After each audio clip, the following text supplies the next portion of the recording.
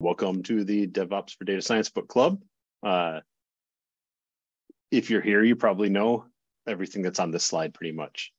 We are going to be reading DevOps for Data Science by Alex Gold. This book is very much in progress, and so this should be interesting to see how it goes. These notes that I'm using are available at r4ds.io/do4ds, and they're set up as a book down for us to all kind of share and work on and update as we go. All right, so the meetings. I don't know if you have both done other clubs, but if so, or even if so, we'll go through it. Every week, a volunteer will present a chapter or part of a chapter. I'm not sure how long these chapters are yet, so we'll see how this goes, or maybe sometimes more than one chapter. I highly recommend signing up to present. That is definitely the best way to present or to learn. And it might not be that many of us, so please don't make me do all the chapters.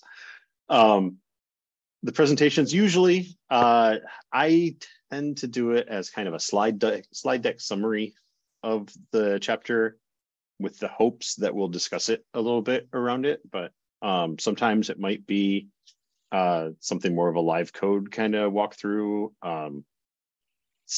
Usually it's still, even if you're going to do live code, having it canned on slides is usually better, unless you want to kind of work something out, and we'll see how it goes.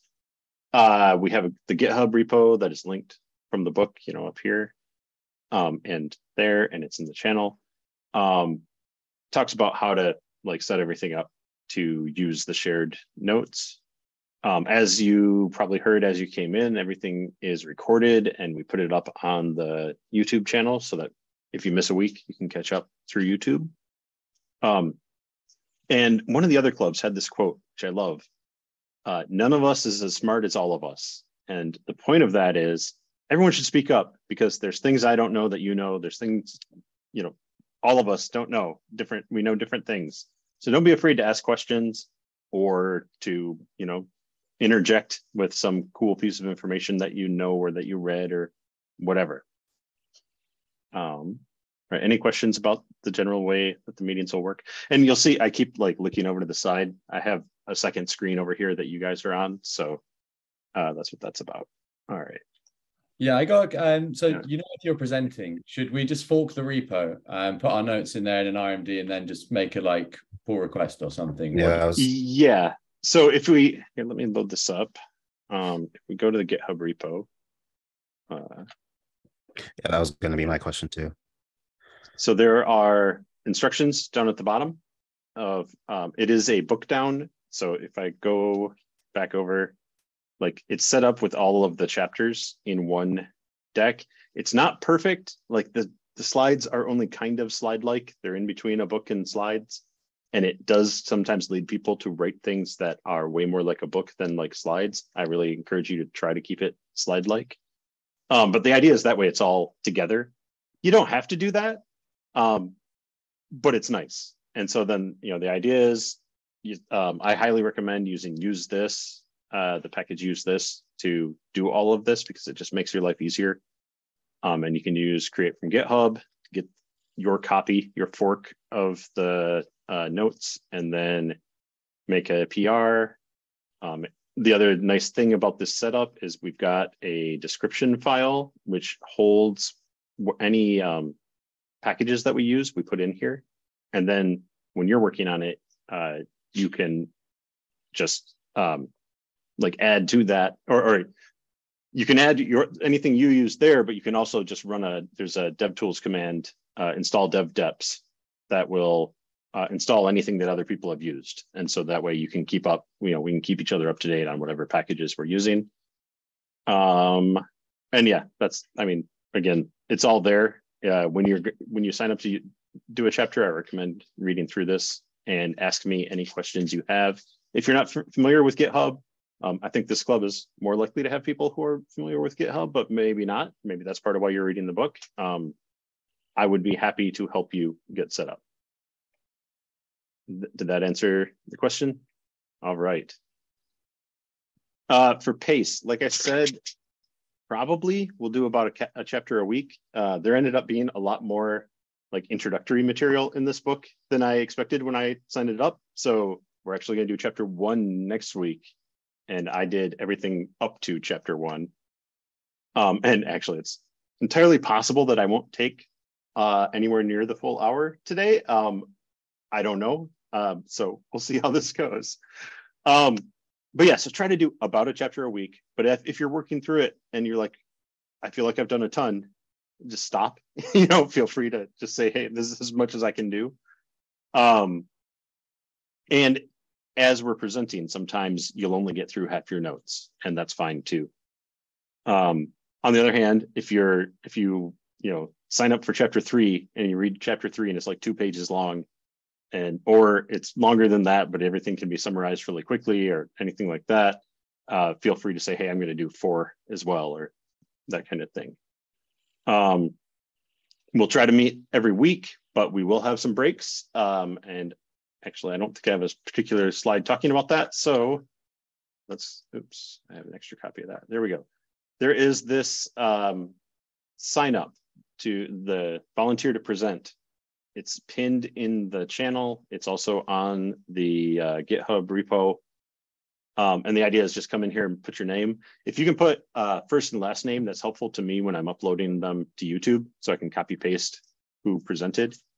And yeah, just come in and sign up. We do have a lot of breaks coming up. So the first one is because Europe ends daylight savings a week before the United States, and then other countries don't observe it at all. And it's a mess for that week. We're an international group, and so I just cancel all book clubs for that week all across the site. Otherwise, there are different book clubs that they're like, oh no, we don't have to change because we're all in Europe. It's like, yeah, but then you run into another club. So just no clubs that week. And then for ours, because I screwed up, basically, we are overlapping with the R4DS Project Club, which meets on the second Saturday of every month. And so every second Saturday, you'll see there's a Project Club break. I encourage you to come to that if you are already free in this time slot, but that's a separate thing. And then I put a break in here for Thanksgiving because I'm going to have family in town. If there's anything else where everyone, we're a small group, so if it's going to be hard to meet, we should just take a break probably. But on the other hand, we should try to meet at a pretty steady pace because it's easy for the club to kind of fall apart. We have a couple of different cohorts right now that are just limping along. They're trying to finish, but they keep, they're relatively small, and they'll be like, oh, one of us can't meet, so we won't meet. And then, they don't finish. So even like that Thanksgiving one, I can't make it, but if at least, if there are only 3 of us and 2 of you want to meet, then that's fine. Like, let's keep this thing going. I'll catch up on the video.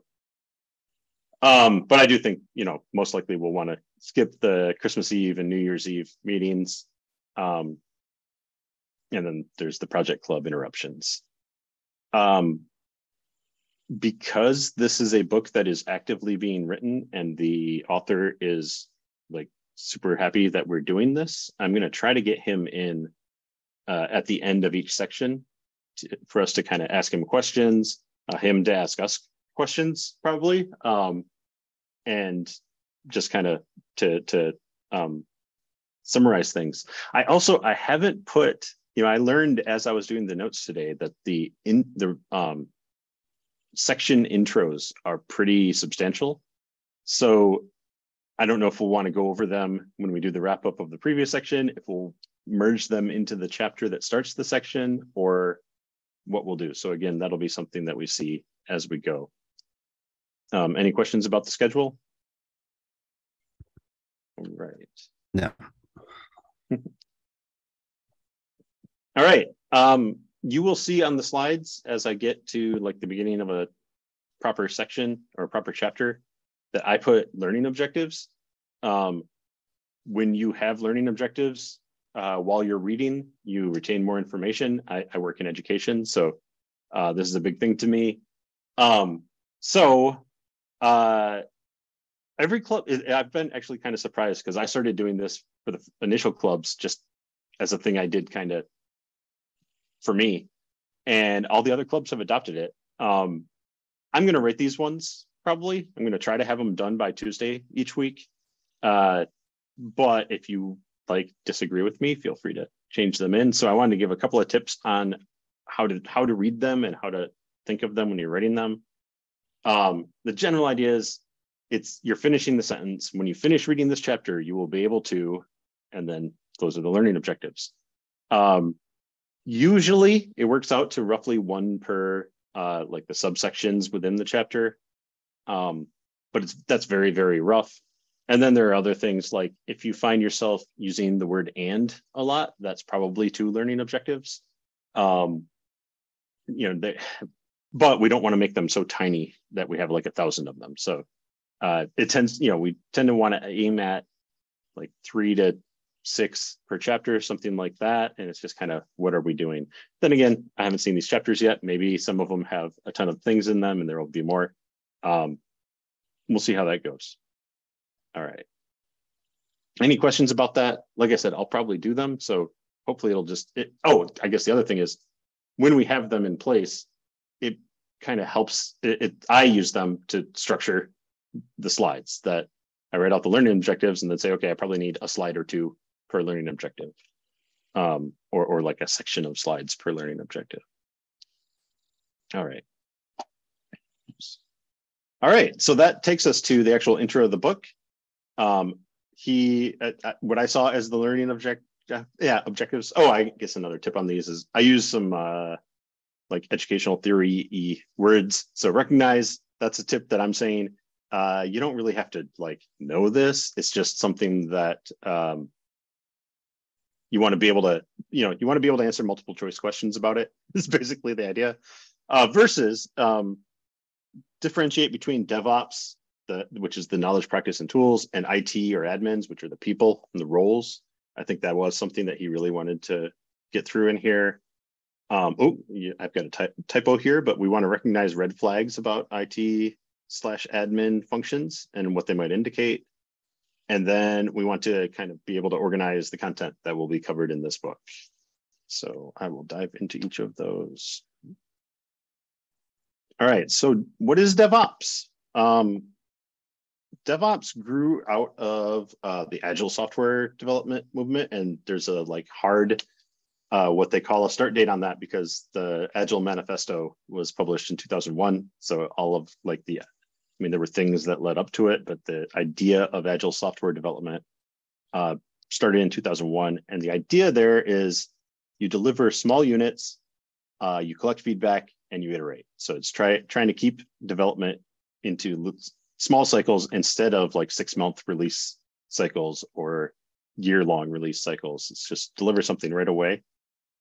And because of that, part of that's deliver, and the software teams are writing the software, they're not actually deploying it. And so because the software teams wanted to deploy all the time, this thing came around, DevOps, to get the iterations out to users.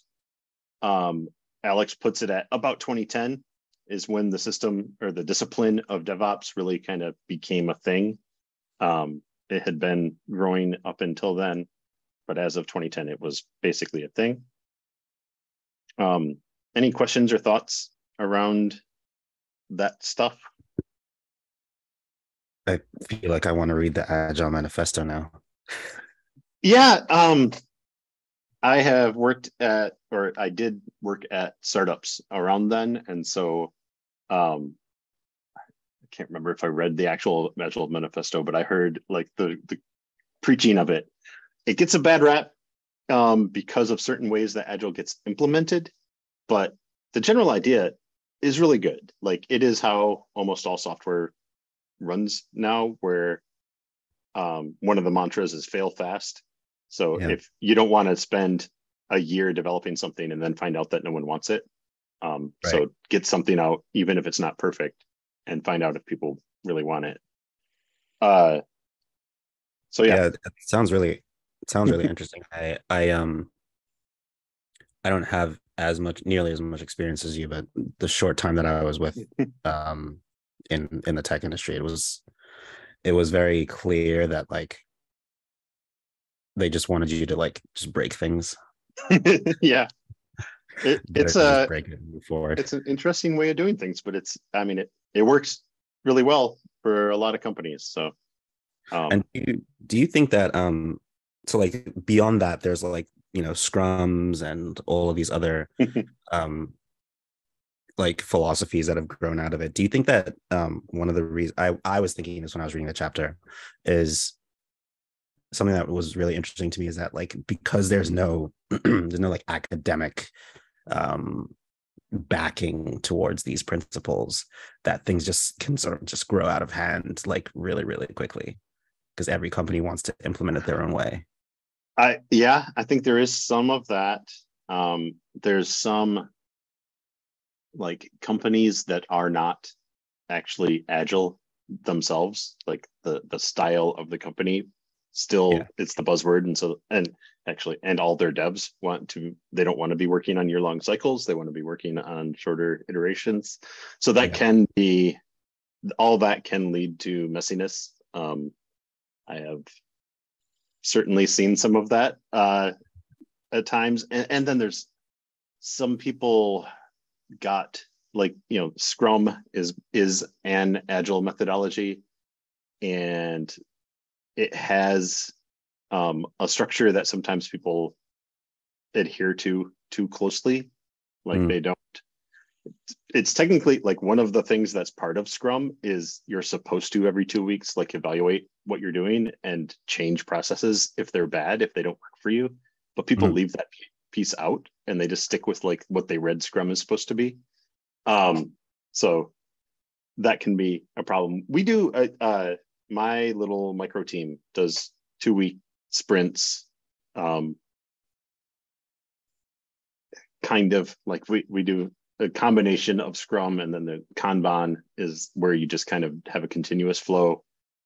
We do every 2 weeks kind of check where we are, think about like major, not major, but things that we want to finish within the 2 weeks. But during the sprint, we're pretty open to, oh no, this ticket's a bad idea, let's not work on that yet, let's do this other thing. So even within like data science, we try to look at what are we going to do for the next 2 weeks. The idea of that being that you can tell people, okay, I will do that. If something's really important, you can put it into the sprint, but otherwise you can use we just started a sprint, I'll get to that in 2 weeks. So they're not constantly trying to feed things into your queue. And so like, I'll let you know in 2 weeks if that makes it into our next sprint, something like that. That can be surprisingly useful to kind of cool off things that people think are emergencies, but you can see, no, you just want to know this eventually. I'll get to you, But at the same time, it's only 2 weeks, so it's time to like come back to it. All right. Have you guys found with agile stuff though, the worry is that like you never actually get back after the sprint to kind of evaluating, going back and checking things, then you get technical debt build up? You can, for sure. I don't know. I mean, my team is 2 of us, and so we're a lot better about let's stop and work on this thing. Oh hey, this thing we didn't get to. Like it's hard to hide behind someone else worked on that because we both know everything that's being worked on. But yeah, that definitely can be a problem. And that's actually, I think that's a big part of why DevOps exists, is to have things in place for like how to deploy, but also have all the testing, all the just various practices to try to help keep the technical debt to a minimum. And so that's a good lead into. So what is DevOps versus IT? So DevOps is the knowledge, the practices, the tools, how to put things into production and do so safely and easily. Versus, at a lot of time, people think of DevOps as the people, but he differentiates that there's the people or the roles who manage the servers, that kind of thing. They can have many names. You can have, IT, information technology. They can be sysadmins. They can be site reliability engineering or SRE. We've got a team at my company that is called SRE. That can be called DevOps. There can be subdivisions. We're going to go into that a little bit about that can sometimes be a warning sign if it's like a million teams, but also a lot of times the DevOps roles are in teams, and that's actually usually a good sign. But yeah, so there are people who like own the servers and stuff, but there's this practice of, make sure everything's testable and reproducible and all this stuff. The practice is what he defines as DevOps, which is good because I don't want to be the people, but I want to deploy things and make sure my stuff is easy to deploy, all that kind of thing. Anyone have any other thoughts on this? No, I think anything I'm kind of wondering is probably going to come up at some point in this thing. So I'll keep stum. Fair enough. Wow. All right. So yeah, he had some red flags about those IT roles or individuals. One thing to watch out for, like I said, sometimes it's super subdivided. So you might have a security team and a database team and a networking team and a cloud team and whatever. The nice thing about this is the person or the team that is the security team is going to know everything, or probably going to know everything that they could know about security as it relates to your company or your whatever you're working with. So that can be nice. But the con is it can be really hard to find the right person. And I'll say that the company I work at is in this, has this red flag. We have a bunch of different people, different teams that do different little pieces of the IT, possible package. And it does have the pro, but sometimes it can be like, oh, I thought you were the person to come to for this, but it's actually this other entirely different team. And so sort of tracking that down can be painful. It's like a few teams. Like I think some places there are like dozens of teams that are IT. So it's not that bad, but so there's that. The next red flag to watch out for is often it's outsourced, because that allows companies to get actual IT in place fast. But the main con is that outsourced usually means offshored. And so the time zone differences can be a pain for scheduling, figuring things out. And because you're hiring a company, you're not hiring a person. A lot of times there's really high turnover. And so you just get to know, oh, this is the person to talk to. And these are the kinds of questions they always want you to answer. And then it's a different person and they might need different information or have a different way of dealing with things. And then the last red flag and it's actually funny. I have gone through all three of these at various times. And the third one is that there's nobody. And so the pro of that is, okay, it's up to you, do whatever you want. And the con of that is it's up to you, figure out what you have to do. This one, like there are different styles of nobody because like how much freedom you actually have depends on, like the checkbook that you're given access to basically. And if you have actual freedom to do things, it can be nice, but then you got to learn all the things. So, yeah. So have you had any experience with any of these? Yeah. Outsourced myself. Yeah. And it's the not just like the turnover of the like people within the outsourcing. Like we in previous jobs kind of had like high turnover of companies. Oh. Contracting, which is just almost even worse because the whole thing changes. Right. Yeah, that can definitely be a problem. One thing, I don't know, that's interesting or sad, or it's like it's not like you can really do anything about these. Like you can maybe not accept a job, but past that, it's like depending how much influence you have within the company, you just kind of got to live with this type of stuff sometimes. Yeah, that's kind of preempted my question. I was wondering if is it Alex, the guy from our studio, is the author, whether he talks about like how to kind of break these barriers down, or like to kind of set about fixing these red flags. But I think he probably does in section 2, and maybe in section 3, which is really not really written yet.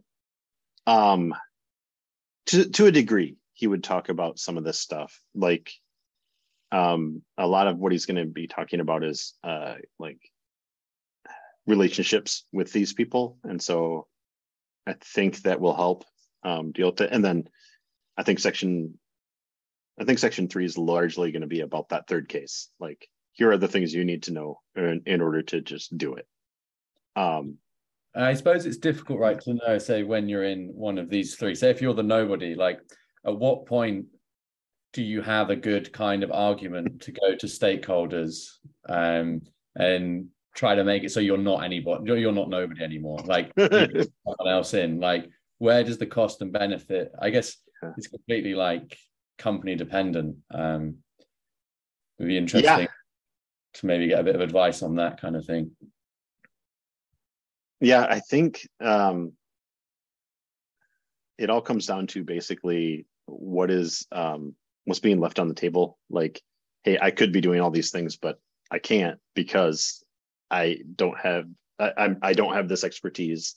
Or maybe, maybe through this book that will kind of develop this expertise. And then you'll be like, okay, now I'm that role. And now you need data people. So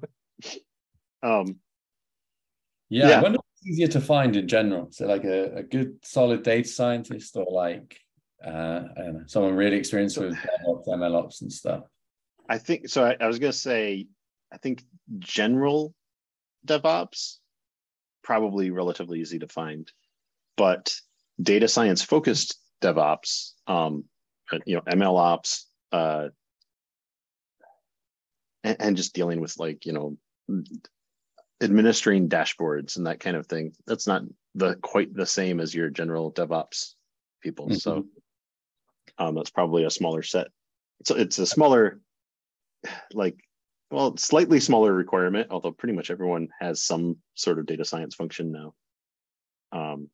But it's probably a smaller pool of people. I've started to see stuff just like I get targeted by, I don't know, recruiters or ads or whatever. Mm-hmm. And I started like full stack data scientist.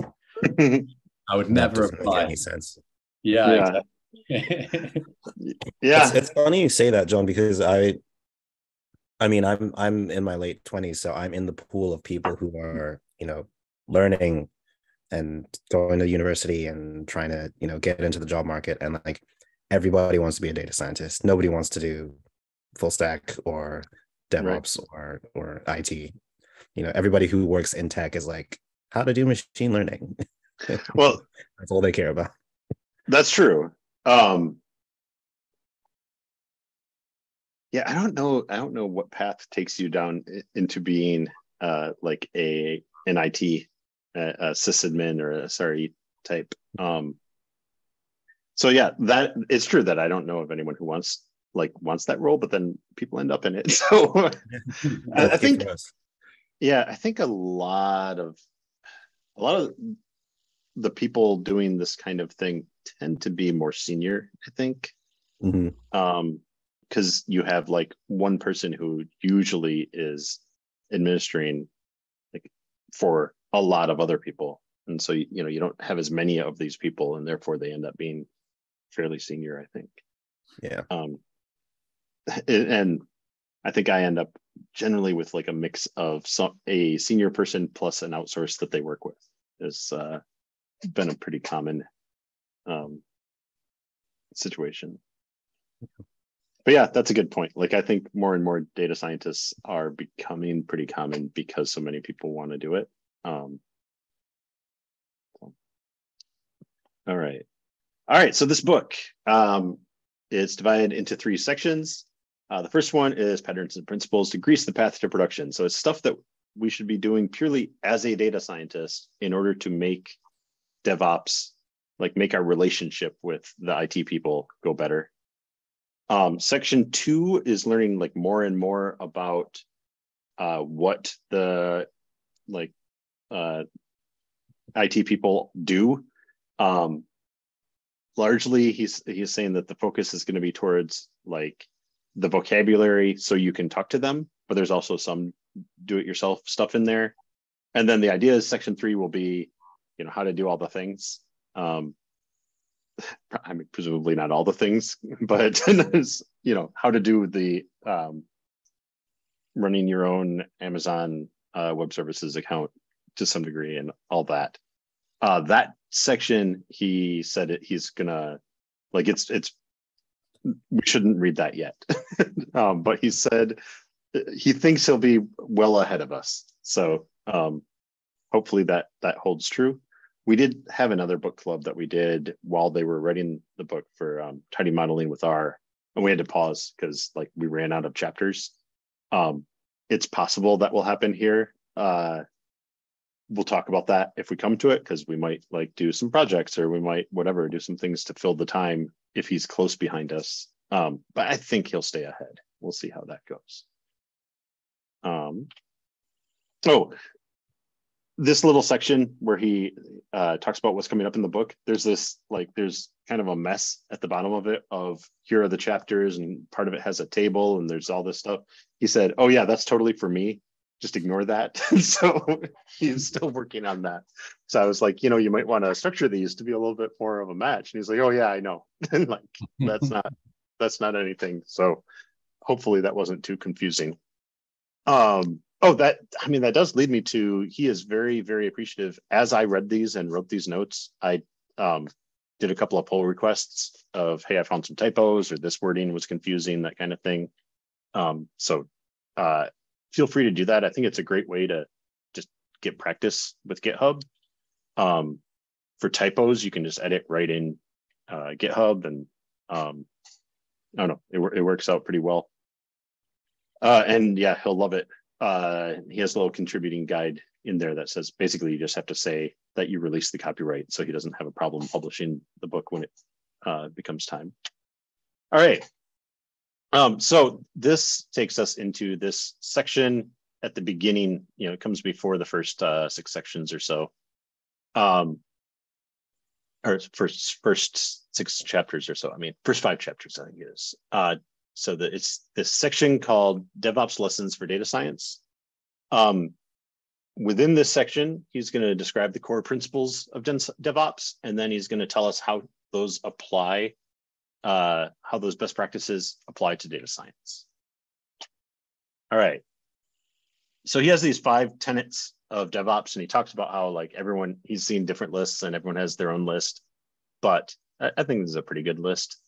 So the first tenet is that code should be well tested and tests should be automated. That's, whatever, we'll talk about that. Updates should be frequent and low risk. Security concerns should be considered upfront as part of your architecture, which that's definitely a thing. And production systems should have monitoring and logging.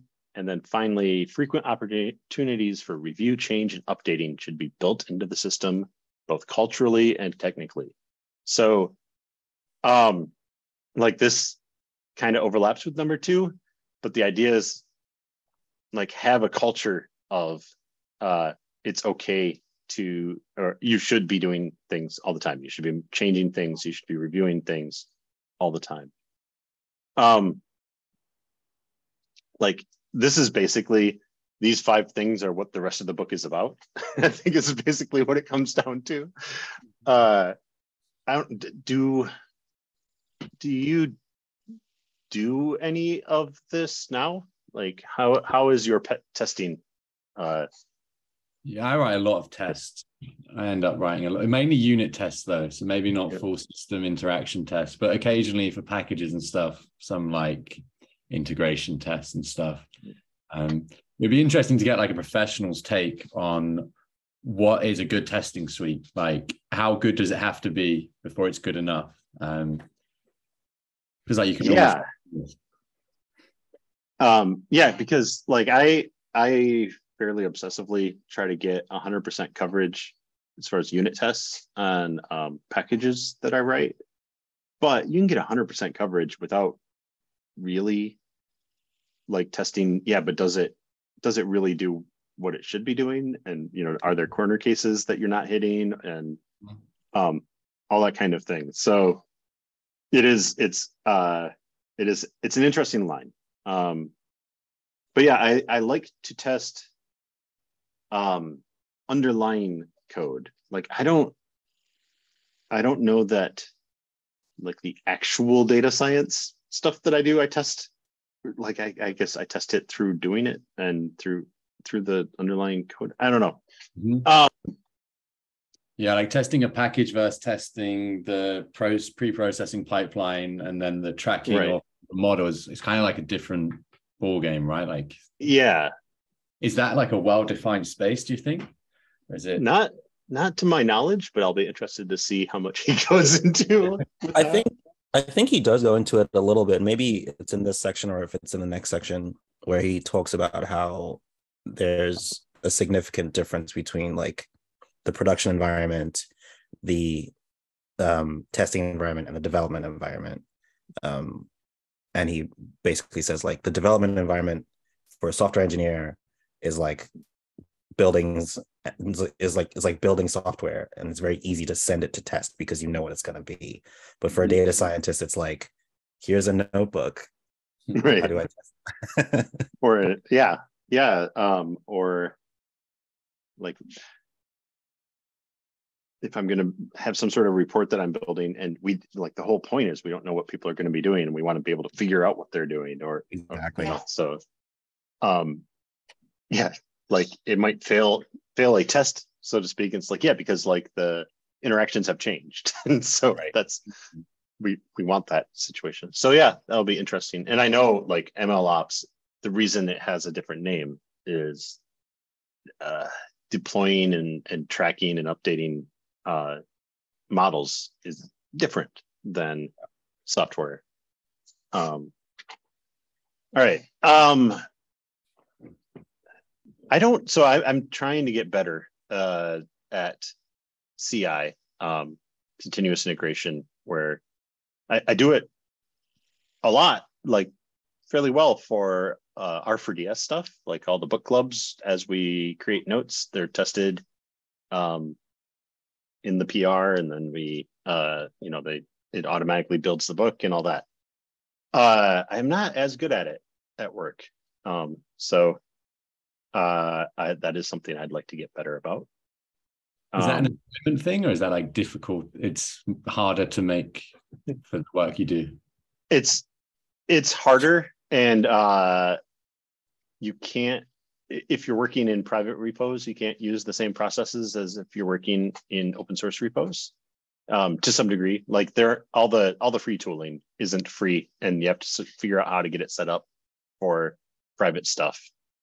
And some of the work I do obviously is private. It's for my business that I work for. So that's something I need to get better about. And then there is some stuff that's just, I haven't really sorted out how to test, how to, like, some of the pipeline kind of stuff is harder to really, like, I know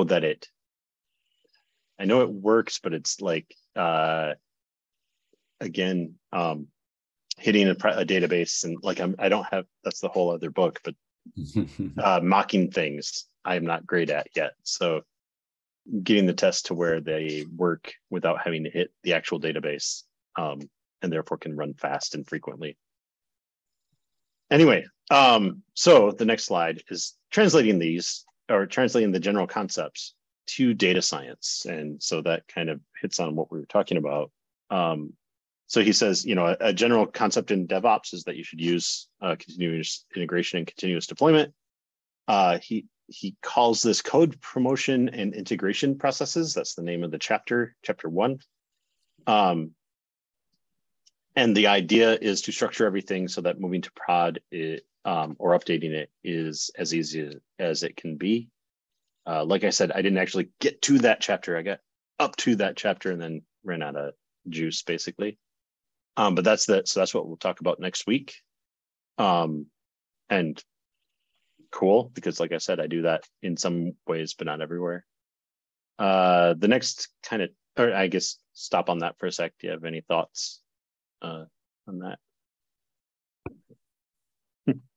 So next, like tenet of DevOps is that think of infrastructure as code, and his translation of that to data science is you should manage environments as code. So you want everything to be reproducible and secure. So focus on making everything reproducible and secure. I thought it was interesting that he pulls Docker out as its own chapter. That's not in the reproducible part. So I don't know.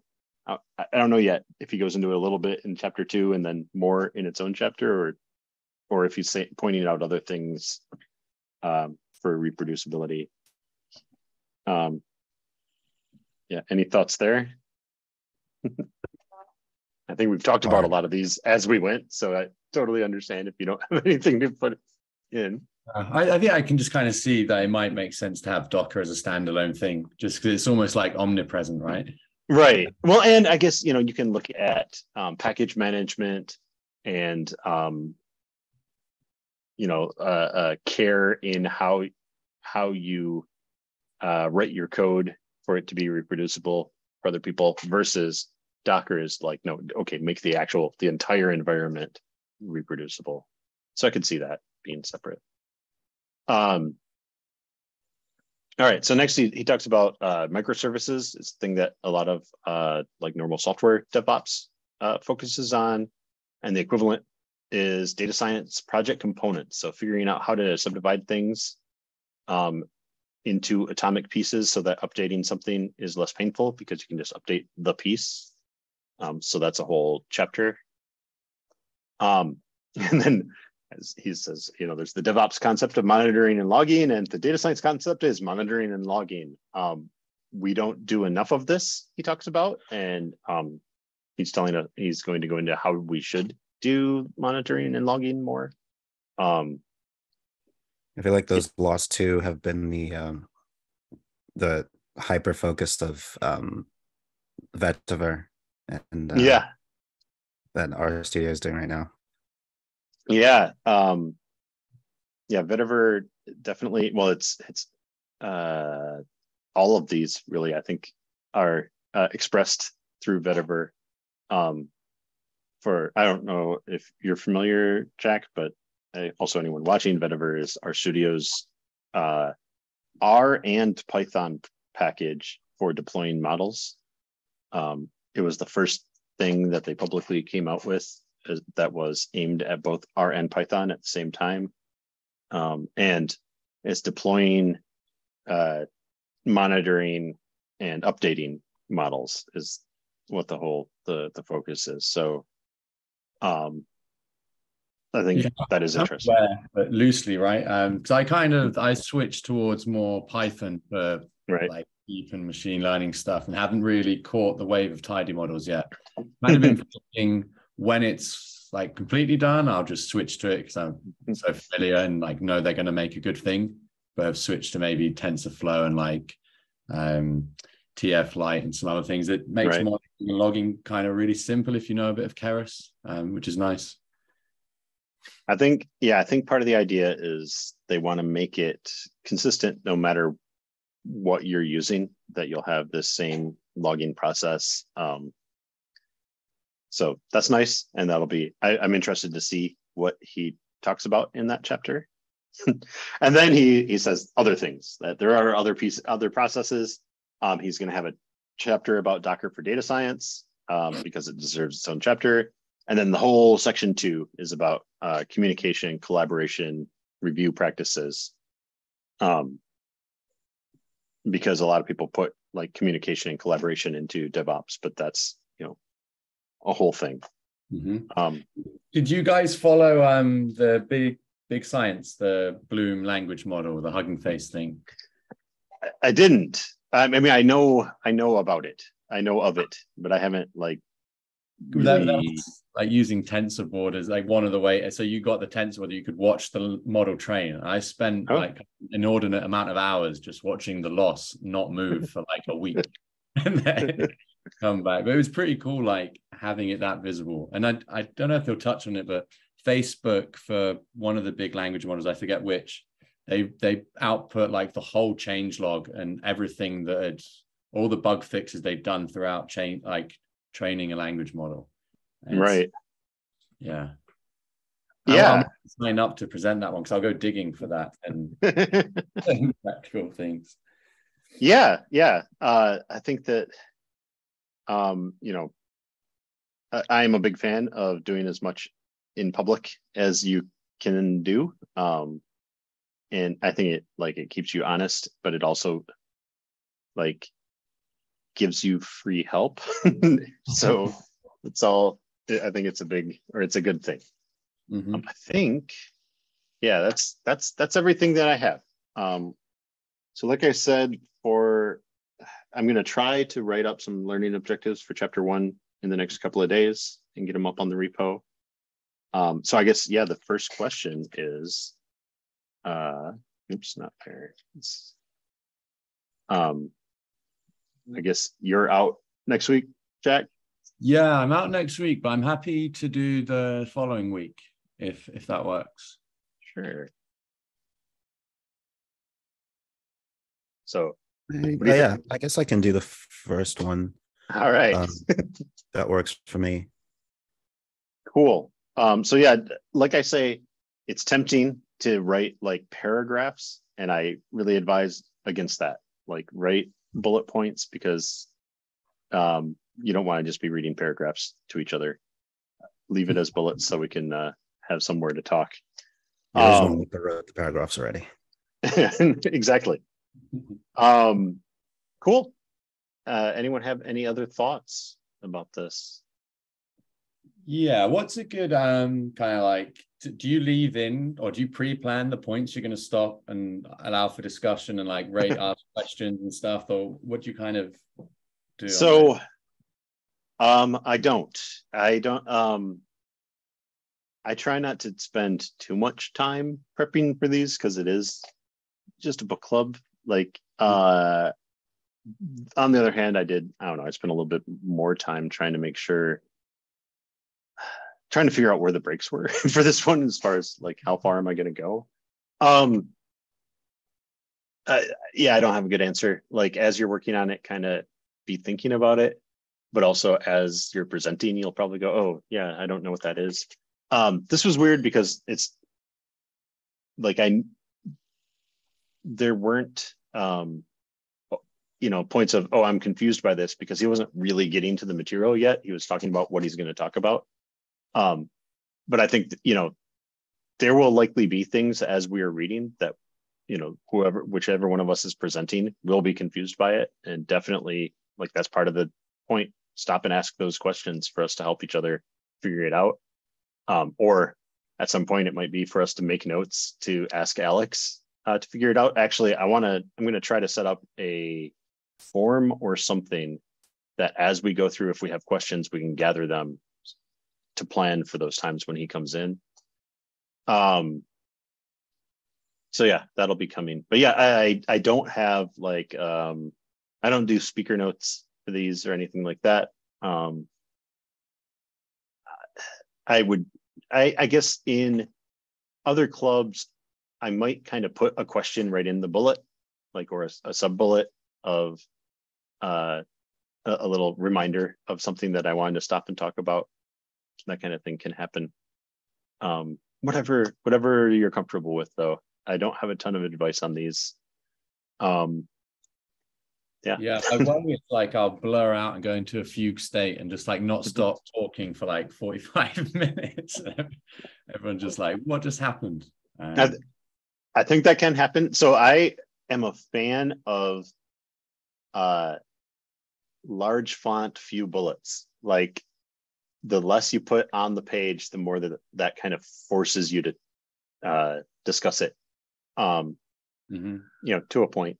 Like, don't take that too far, but it's the purpose of the slides is to help you remember what that section was about, not so much to have all the information. Yeah, cool. That's good to know. Yeah. Not to Okay. sweat too much, right? So that you got every detail like pristine in your mind. That's cool. Yeah. You know, we're not teaching a class. We're all reading it together and trying to remember what it was about, so we know what to discuss. But it's not. We're not writing a book. You know, he already did that. So we're just trying to remember what was mentioned and what questions we had, what we thought was an interesting point. So yeah, sometimes I'll just pull out like a quote, might be the whole slide for a section, and then go from there. We'll see how it goes. I think they change a lot each time I do one of these presentations, because it depends on the chapter. Yeah. All right. Well, cool. That was there we go. I was right to not do chapter 1, because it's about the perfect time. All right. I will see at least one of you next week, and hopefully some more people. Yeah. Thanks so much. I'll see you in a couple of weeks. All right. Bye. Bye.